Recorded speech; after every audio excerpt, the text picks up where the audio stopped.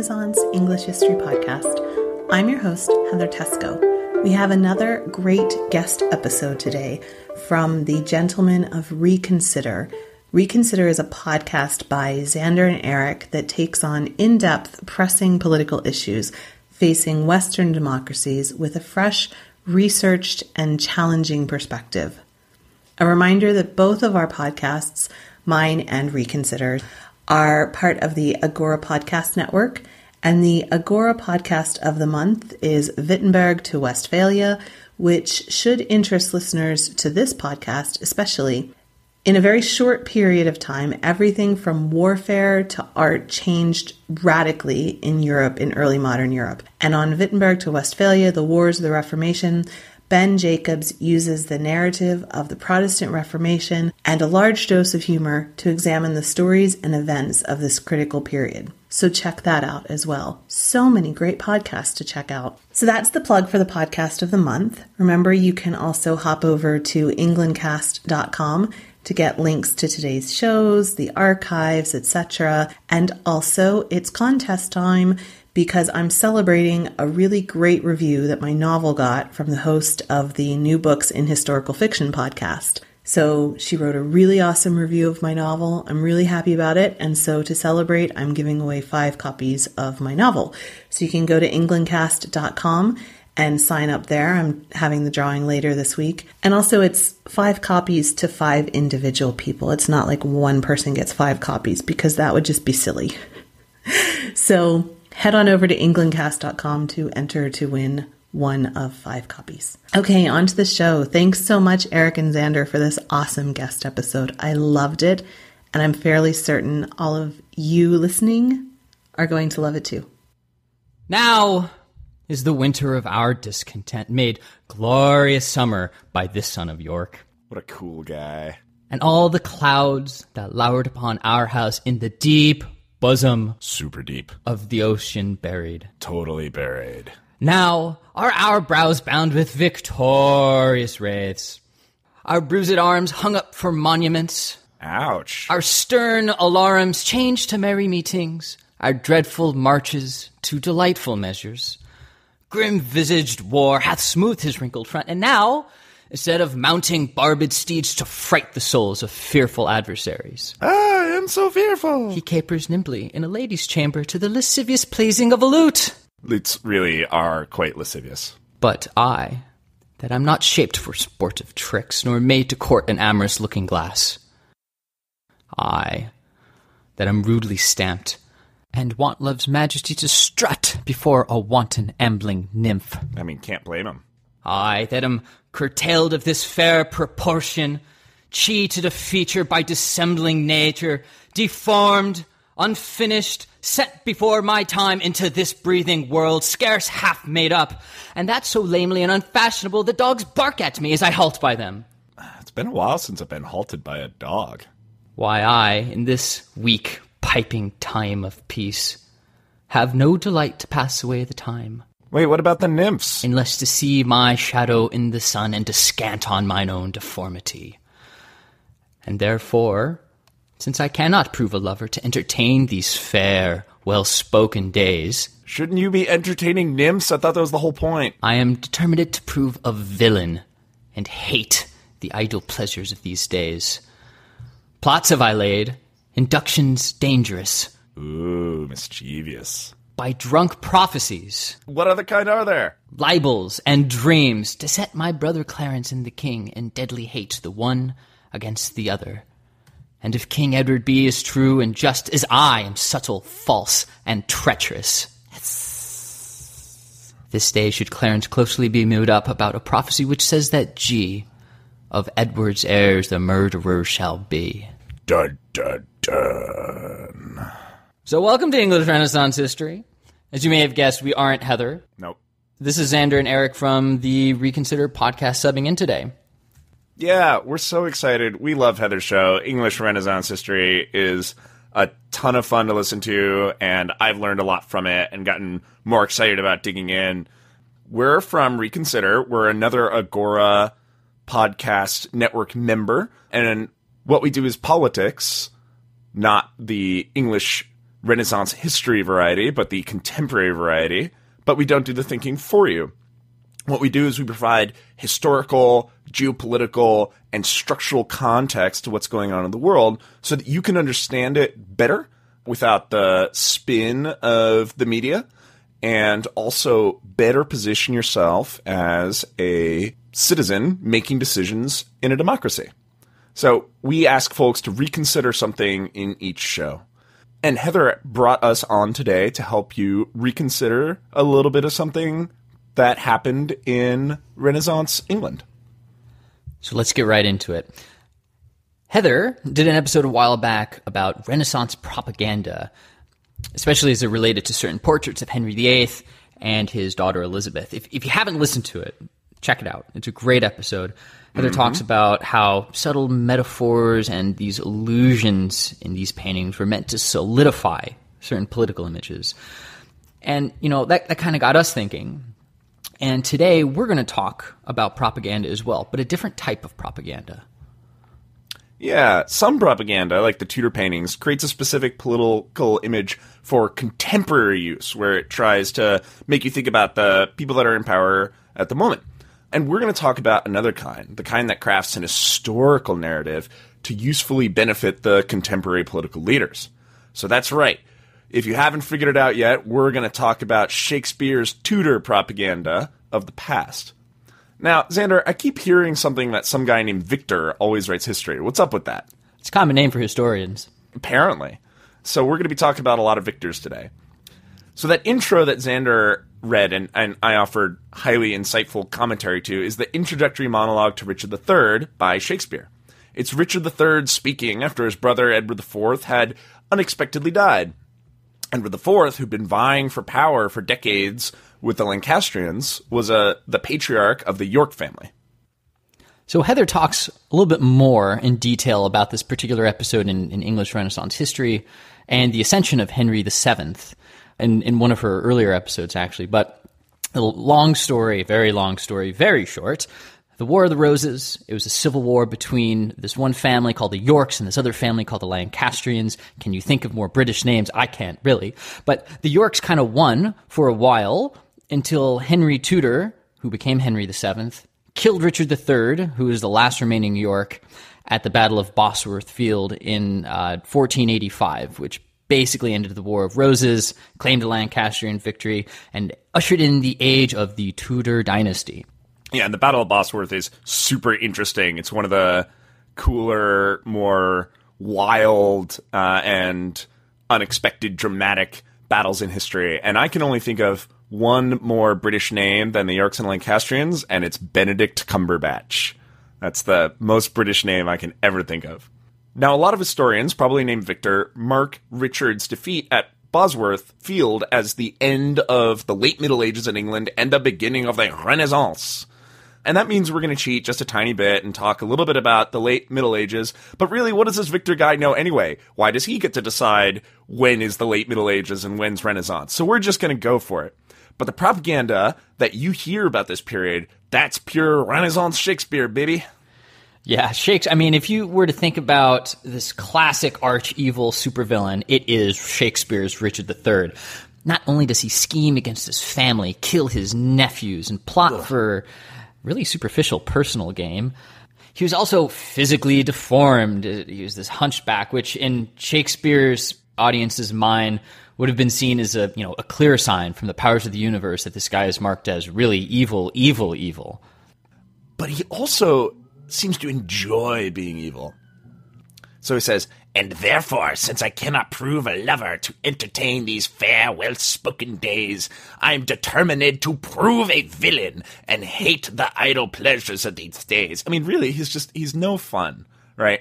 So basically, I'm bored. I'm going to be a super evil dude. If I can't have fun, then nobody can. And it kind of reminds me of that Eddie Izzard skit about Hitler's moment of truth, where he's painting, in art school, and he goes, "Damn trees, I can't get the I shall kill everyone in the world." I mean, that's basically what happened with Richard. Yeah, I mean, it's a pretty famous literary depiction, not Eddie Izzard, Shakespeare, of what some would call a sociopath, this character who does evil for the sake of entertainment. Kevin Spacey, the famous actor, the guy who plays President Frank Underwood in House of Cards, has talked about how he basically based this character in House of Cards on Richard III. And it's just basically impossible to like Shakespeare's Richard III. It's interesting, actually. Kevin Spacey plays Richard III in a production, and you can go on YouTube and kind of hear him talking about how he formed his character for being in this role. And he talks about how, Richard III is just this archetype for this evil person. And it's just really interesting because it's just not necessarily grounded in full historical context. But that's what we're going to talk about today. The question is, how accurate is this presentation of Richard III? Yeah, how evil is he really? And this idea of Richard III really being a monster has lasted to the modern day. It's what a lot of people believe. He's attributed with killing his nephews, the sons of Edward IV, including Edward V, who is the heir to the throne. So he locks them up in a tower and nobody sees them, and he either starves them to death or poisons them or puts a blade through them or has them trip down the stairs or something like that. He's accused of plotting against his brother, the king, to bring him down and take power for himself. And a big part of this evil interpretation of him comes from the lasting image that Shakespeare painted in this play. But we have reason to be doubtful of Shakespeare's portrayal of Richard III. First and most importantly, his name is William, not Victor, and therefore he is not a historian. But there are other reasons to doubt him as well. Yeah, I mean, let's think about this for a second, right? Richard III was the last Plantagenet king, and without getting into detail of the long and confusing line of British monarchs, I mean, basically both Yorks and Lancastrians fall into this Plantagenet family. So Richard III was the last. He was the last of the House of York before he got crushed by Henry Tudor. And it's important to remember that Shakespeare lived in an England that was ruled by the granddaughter of the king that beat Richard III at Bosworth Field. So, just as with any crime, we need to think about this potential character assassination from the perspective of motive. And how did artists get by back in the 17th century? By, of course, the largesse of wealthy patrons, including, as it turns out, Elizabeth I, particularly in the case of old Billy there. Now, for most monarchs, it's pretty important to have, a credible claim to legitimacy of some sort. So if the people don't think that the monarch has a mandate to rule, well, there start to be problems. That's where you get rebellions left and right, which we know British history is kind of full of. And Henry Tudor happened to have a pretty weak bloodline claim to the throne compared to Richard. So this seems a little bit suspicious. Yeah, Henry VII took the throne, the English throne, the good old-fashioned way with the sword. Paid the iron price. Oh, thank you for the Game of Thrones reference. You're welcome. And by getting his enemy Richard III's friends to turn against him. The problem with a monarch taking power with the sword is that it raises this issue of legitimacy.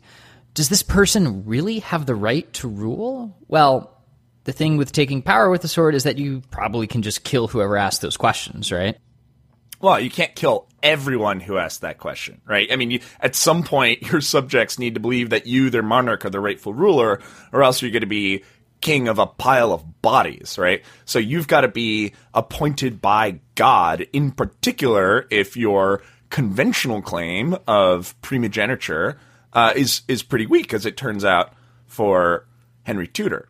So you got to have people say that, oh yeah, God totally wanted me to kill that guy because he was terrible. Ain't that right, Victor? Yeah, and since Richard III had a much stronger claim than Henry VII, this Tudor king-to-be really needed a reason to justify his ascension to the throne by force. Enter propaganda. And as you've noticed, the victors write history. These victors were working for this particular victor. Say that 10 times fast. It would be much easier to justify Henry VII's and therefore Henry VIII and Elizabeth I's rule if the people think that Henry VII kicked out this morally base, traitorous, usurper king. And even if that king did have a better claim to the throne, well, maybe if you painted him as a sufficiently evil guy, it just wouldn't matter. Right, so the English don't have this idea of the mandate of heaven quite the way that the Chinese do, but if you're going to be interrupting the legal inheritance method, primogeniture, it better be because the old king was so bad that God would have been like, yeah, totally, take that guy out. He's no good for the Brits. So let's add some specifics here. Starting with just the superficial. Richard III's physical form. Shakespeare depicts Richard III as a really deformed hunchback, Quasimodo level. And his physical deformity is supposed to add to this archetype that he is a monster and therefore not fit for the throne. But how deformed was he really? Well, let's think about this. Richard III actively fought in this Battle of Bosworth on a horse, leading his troops into battle. And if you know anything about medieval battle, wasn't exactly a walk in the park. And this guy didn't just chill in the back behind some protective lines either. In fact, at one pivotal point in this battle, Richard III saw a clear shot to Henry Tudor, who was right there on the battlefield as well, and personally led a charge deep into enemy ranks to try to kill his opponent mano a mano and just end the battle right there and then. Because so frequently with these medieval battles, if you can cut the head off the snake, that was it.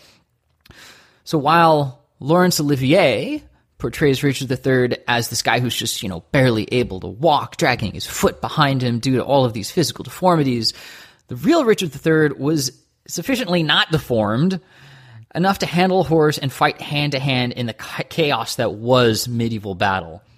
Which, by the way, I'm not all that deformed, and I couldn't do that, so good on him, right?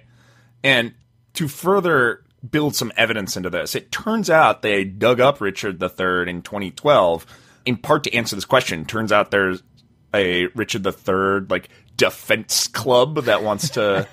It's true, they want to right his place in history and undo the tarnish on his good name. And when they dug him up, it turns out that Richard did show signs of having scoliosis, but just not in a way that made him so physically deformed as to impede his day-to-day activities, including battling and chopping things and drinking and, whatever else kings do. Even though Shakespeare depicted him this way, it's just not true. And as for the nephews, Heather actually talks about this some on her show on Henry VII. But there are plenty of reasons to actually believe that Richard III, with the princes, acted in good faith, and that either someone else was involved in the murder, or he simply moved them away from court life and didn't kill them, and if they were killed, it might have been someone trying to please Richard III, even though it wasn't his order. What happened to the late Edward IV's sons has been fiercely debated by historians, and a whole lot of people had motives to kill them. Now, of course, Richard did need them sort of out of the way because they had a rival claim to the throne. But in the end, nobody actually knows what happened to the princes in the tower, and it turns out it is neither rare nor, in some regards, from the morality of the time, all that unreasonable to take rival claimants to the throne and get rid of them, right? Because, that's important for stability. Yeah, a lot of historians talk about Richard III, and they say, so much has been focused on his moral character, but, contemporary historians tend to focus a little bit less on issues like that, and they say we need to consider his actions in the context of his time, and it's a really bloody, difficult time to be in the nobility in England, in late 15th century England, so need to judge his actions based on what he was dealt with. And from that perspective, there were some arguably decent governing decisions that Richard III made that kind of get lost in the Tudor-friendly telling that tend to focus more on the disappearance of these nephews. For example, Richard III is credited with institutionalizing what was called the Council of the North, which brought regional governance under a more central control, which let that central power then punish lawbreakers and more effectively resolve land disputes. So real practical governing measures. Sounds pretty cool. Richard III also created the Court of Requests, which let people who couldn't afford legal representation to have their case heard. Pretty progressive. He passed laws to protect individuals who were indicted for crimes for being imprisoned and having their property taken from them before they were declared guilty. How cool is that, right? We kind of take that for granted, but that wasn't a thing before Richard III. And he also lifted restrictions on the sale of books and printing. Seriously, restrictions on books. Who does that, right? Well, I guess people who want to keep the people under the heel of ignorance as well as absolute power. So Richard III is starting to look like a pretty good guy. And there's this contemporary historian, I don't know his name, but it's probably Victor. And I'm just going to lift this language from the Wikipedia page. Called him a good lord who punished oppressors of the commons, adding that Richard III had a great heart. Now, there's a bunch more examples of this on the Wikipedia page. You know how to get there. But even a quick glance at this king begins to seem far more complex and multifaceted and maybe kind of cool than Shakespeare's claim that he was determined to prove a villain, right? And, did we forget to mention that Henry totally had a French-funded invasion fleet when he came to take the throne? I mean, that's right. This guy was a total foreign lackey. Don't hear about that in Shakespeare, do we? No, not usually. And, frankly, for what it's worth, this propaganda aspect is a reason why I personally tend to like some of Shakespeare's older histories, like Julius Caesar, a little bit more. He still took liberties with the narrative in Caesar and Antony and Cleopatra, but because he was so far removed, both temporally and politically, from ancient Rome, that afforded him to read a little bit more neutrally into the histories that he had available to him at the time. Yeah, he actually does the same character assassination to Macbeth, who is actually a totally reasonable dude in Scotland. I mean, it was a tough time, but he wasn't like running around murdering everyone and consorting with witches or any of that stuff. Turns out there weren't any witches. Really? Really. Oh, man. Yeah, I know, it's disappointing. Now, on Reconsider, we like to discuss one main topic each show and then ask our listeners to reconsider their position. So let's think about the reputation that Richard III has retained for half a millennium after his death. I mean, that's a long time, right? It is a long time. And all the motivations that people like Henry Tudor and Shakespeare had in perpetuating this narrative through really what amounted to very well-written propaganda. Very well written. Now, given that perception was so powerful as to persist for so long, what we want to ask you to reconsider is, what other narratives do you know that are just 100% true that you might have just taken at face value? Are there any narratives that are so central to how you interpret the state of the world today that if they changed, would shake your perspective? And that's the power of reconsidering history, which is why you need to keep listening to Renaissance English History Podcast. I mean, I think Heather has a really strong finger on the pulse of what was the narrative then and what have we learned over hundreds of years of scholars studying what was actually happening on the ground. Questioning and investigating the past, of course, teaches us about today and helps us better understand what tides in history have actually occurred and what's likely to recur. And English Renaissance history is, I think, extremely relevant to U.S. culture, since in particular it was the age that immediately preceded Enlightenment philosophy, and in particular English Enlightenment philosophy and governance style that birthed so many of the political ideas in the United States and other democracies around the world that we sort of take as gospel today, that we think are just obvious. And what's so cool about Renaissance history in England was that we were starting to see, I mean, even with Richard III, these liberal ideas start to take root, and we start to see some of the arguments for why these should be happening. And I think understanding those is really important to understanding not only how our government came about as it did, or our governments came about as they did, but also help us actually understand why we believe what we do, and help us to start think about like, oh, this democracy thing or this liberty thing, like what's the basis of it, and like where can I start questioning some of the way that our current government works, as opposed to just take it for granted. So anyway, we hope you guys had fun thinking about Richard III. If you decide you want to check us out at Reconsider, you can find us at reconsidermedia.com. You can find the Reconsider podcast at Overcast, iTunes, Google Play, Acast, or you can just RSS it from our website. You can also get in touch with us at Reconsider Pod on Facebook or Twitter. We'd love to have you, and we'd love to get some ideas from you on what you really want to hear about from us. So we're going to give you guys a twist on our normal sign-off. First, thanks so much to Heather for having us on. We had a lot of fun researching this, and we hope you had a lot of fun listening to it. And as you go forward, remember, don't let the 17th century poets do the thinking for you. Stop and reconsider. This is Erik signing off. And this is Xander signing off.